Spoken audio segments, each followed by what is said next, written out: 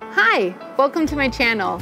I'm Lindsay O'Rourke, the Sweet Hiker, and today we're going to cover a few knots. So we're going to learn using rope.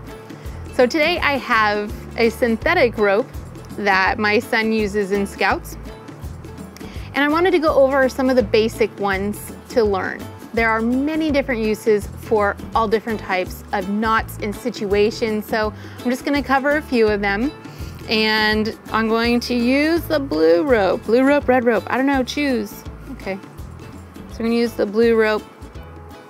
So a few things that you need to know is that the terms of using a rope. So when you read instructions on how to tie rope, we're going to need to know what we're doing. So first we have the running end. The running end is going to be the end that's moving. So if I have a rope right here, the running end is going to be the one that I am going to be manipulating with my hand.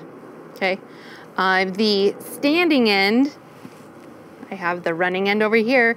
The standing end is going to be the one that is going to have the loops used on.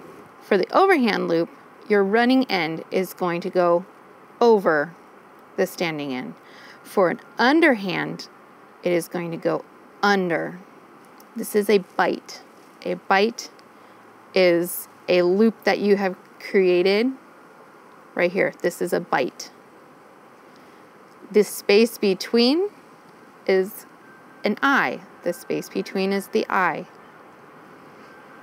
A turn, so when it says to turn over something, you're going to have your rope turn underneath and up. And so the running end goes in the opposite direction. To have a round turn, you complete that turn, and now your running end is going parallel with your standing end. There's also hitches, bends, and dressing a knot. So we're going to go over a lot of different hitches. So, but first, I'm going to start with the most basic. We're going to do a square knot. A square knot is where you are putting two ropes of the same size together. So I have two ropes of the same diameter. So if you're looking at them, they are the same size, okay? So what I'm doing is with this square knot, I am tying two ropes of the same size together. And what we're going to do is we're going to go right over left, left over right. So in my right hand, I'm going over my left hand rope. So right over left, left over the right. And we pull the ropes at the same time. And it kind of makes this cool little locking, it looks like a locking mechanism. And so when I pull on this knot, they're just gonna get tighter together. So that's how you join two different ropes of the same size. So let me go over that again. A square knot is right over left, left over right. Pull. My next knot that I'm going to show you is the two half hitches. Two half hitches, this is where you're going to use it, where you're going to be able to adjust the knot and the loop together. So I have my post here, whatever I'm using it for, tying something, a string to, okay. So I'm going to go over, I'm putting my running end over my standing end. I'm going through the loop and going back over the standing end, under the standing end, back into the loop. So this is now adjustable. And it's very adjustable, even though there's a knot here. See this knot? If for any of you scouts out there, does this not look like anything else? It also looks like a clove hitch. So basically you are tying a clove hitch around your same rope. Okay? So I'm taking my running end over my standing end. I kind of create a P, right? A rope looks like a letter P. Going to bring that rope under into the hole, and I'm going to go over and under. So like I said, this is going to be adjustable, but once that knot finally gets down to the post, I can give this a really good pull and it's not going to go anywhere. All right, on to the next one. The next one, we're going to do the taut line hitch. It is very similar to the 2 half hitches. So I'm going to bring my rope again around my pole. I'm going to cross over my standing end, going to go through the same loop. I'm going to go over the same standing end again. Okay. Uh-oh, I didn't give myself enough. Okay, let's start over. So make sure that you give yourself enough line to work with. The taut line hitch is often used when you have a tent stake. So if you're trying to stake down your lines and you don't have a way to like hook it on or whatnot, this is a great way. So just imagine this is the line coming from your tent around your tent stake, okay? So I'm going to cross over, okay? We're gonna go cross over the standing. The running end is going through the loop. We're gonna go around the standing end again, through the loop again, creating that, the P again, the letter P, and crossing in.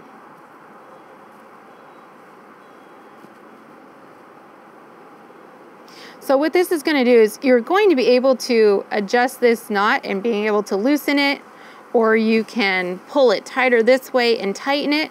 So now it's becoming more taut against your tent, right? But when I pull, let's see, this should be tight enough.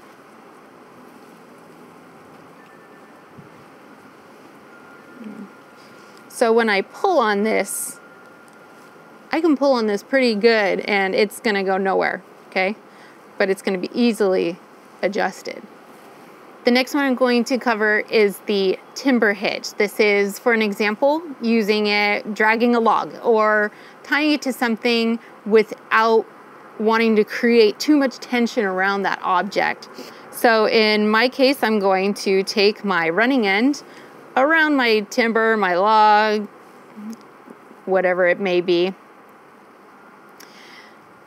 Let's see. Oh, because I normally go this way. I don't know why I switch hands on this side. All right. So with the timber hitch, just think timber, log, right? Okay. Timber. Yes. All right. Just like that.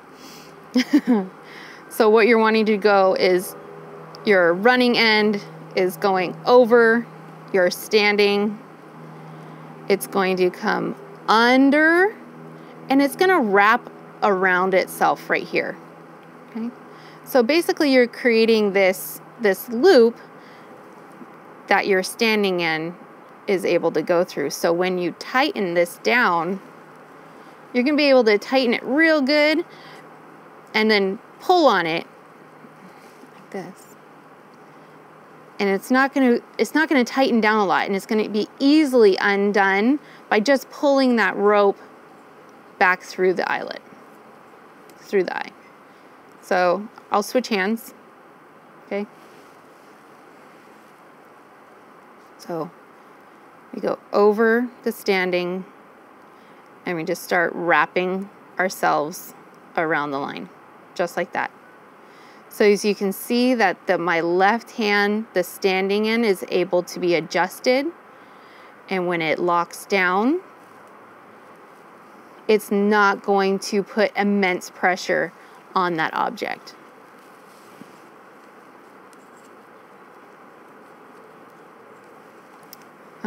Quick way of doing this is by, if you're able to, let's see here, is taking this. So what do? So a quick way of doing this is in my left hand, I'm gonna put this like this so that the line doesn't go everywhere, okay? A quick way of doing this is getting your line, making like a little fish. See how it makes a fish? But making sure that the running end is below your standing end. And I'm gonna do a couple of twists. I'm gonna twist it towards myself 1, 2 times. This is if I'm able to if I am able to throw this through myself. See, it's the same deal.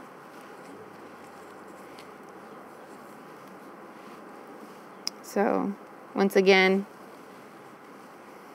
that was,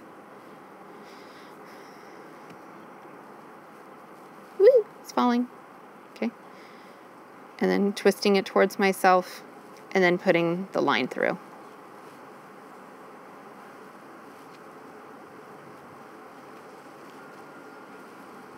We kind of already discussed the clove hitch. The clove hitch is basically the starting point of going someplace else or tying more knots. If you're doing a pioneering project, this is one that you would start your pioneering project with on your pole. But in this case, I'll show on the post here, but also show the viewer here as well.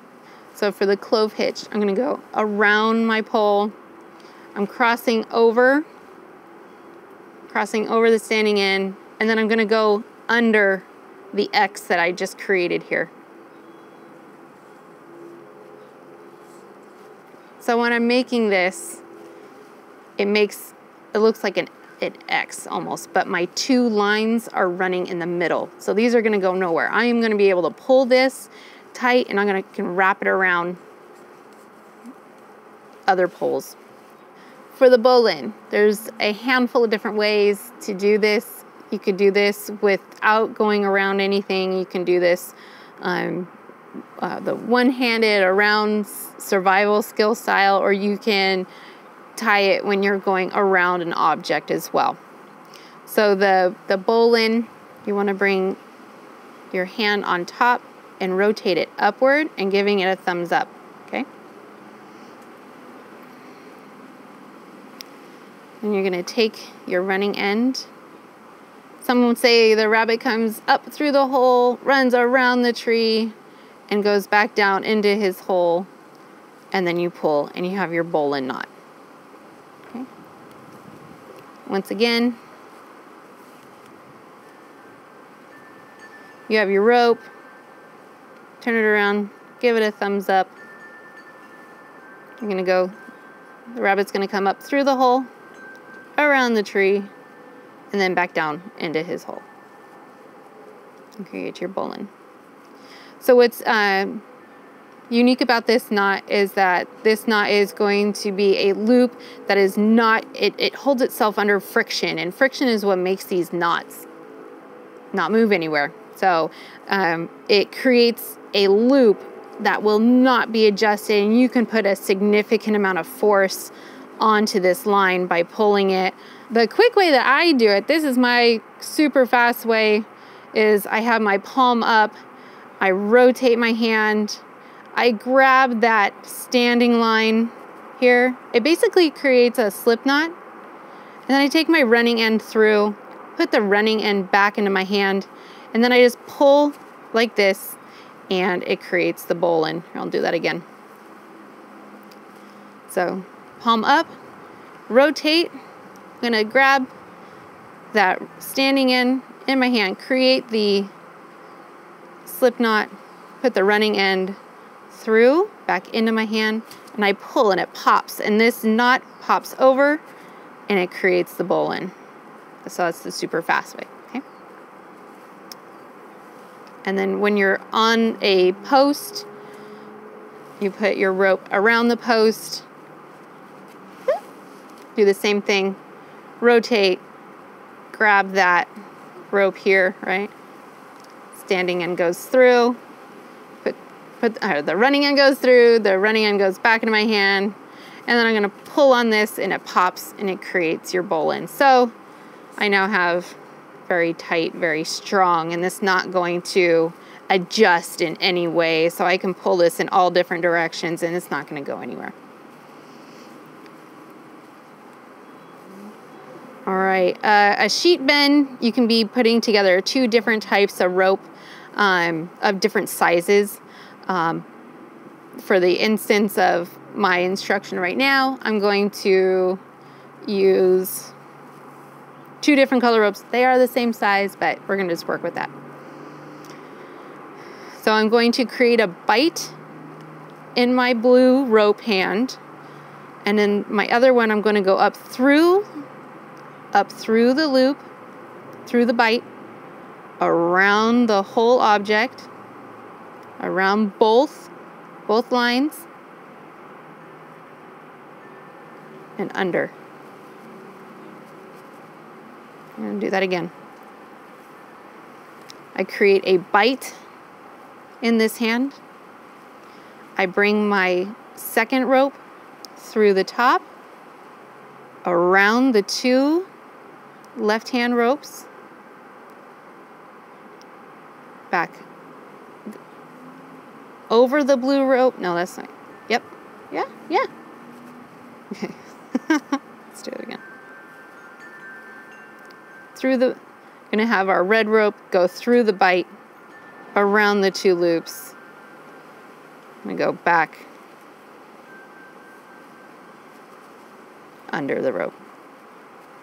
So this is going to join these 2 knots, usually of a different size, but in this case, they're the same size. So I just want to encourage you to continue to practice your knots. The best way to continue to remember them is by teaching others. So keep practicing them, make it muscle memory, make it where you can do with your eyes closed. It's your best way to learn your knots. Once you learn those knots, you'll see opportunities around the house, at work, at school, I don't know, like different places that you're able to use these knots. Thanks for watching this video. If there's something that you'd like to see, put it in the comments below. If you like the video, give it a thumbs up, subscribe to the channel, turn on notifications. We'll see you together next time. Hike on.